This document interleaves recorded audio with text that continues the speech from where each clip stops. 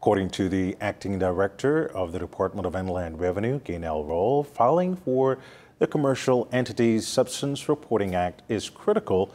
She said failure to do so can result in a $150,000 fine and an additional fine of $10,000 every month.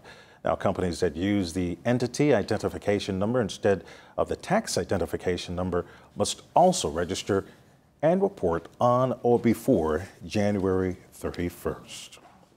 Well, for those companies, limited companies, Bahamian limited companies that have a tax identification number, and they use that tax identification number by which to access the portal and to file substance reporting.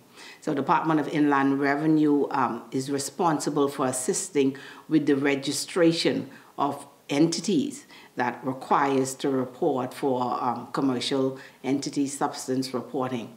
And to do just that, companies, individuals would log in if they have a TIN, a tax identification number. They would log onto the portal using their username and password.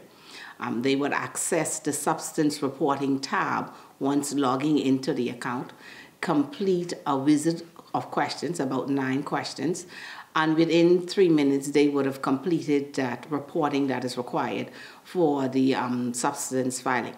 We encourage all limited companies to register for the Commercial Entity Substance Filing Act on or before the 31st of January. January 31st is also the deadline for real property tax filing. Roll also announced upcoming plans for collecting real property tax.